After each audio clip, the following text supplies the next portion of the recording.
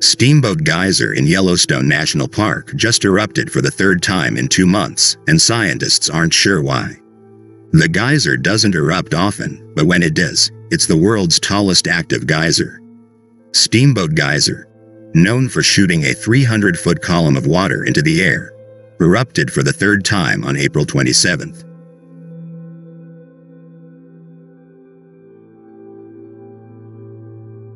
This is a spectacular geyser.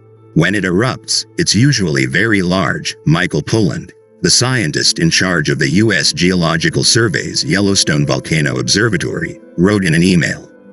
The recent eruptions were slightly smaller than previous ones, according to seismic data.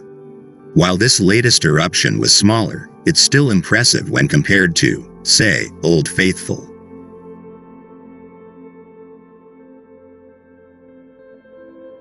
Steamboat's April eruptions each ejected about 200 to 400 cubic meters of water, about 10 times the amount of water released by Old Faithful.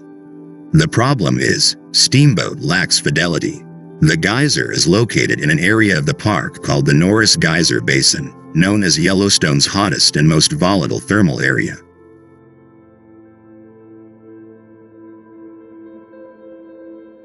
Most geysers erupt infrequently, unlike Old Faithful, so Steamboat isn't mysterious in that regard. But Steamboat has a mystical aspect because it's the tallest active geyser in the world.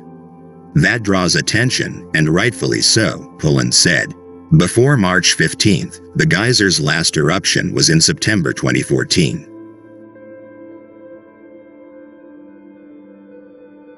On the day of the first eruption, park staff detected activity on seismometers, thermal gauges, and a release on a nearby U.S. Geological Survey stream gauge.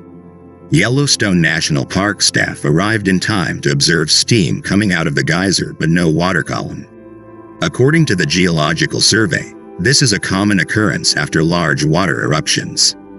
The steam phase can last for hours.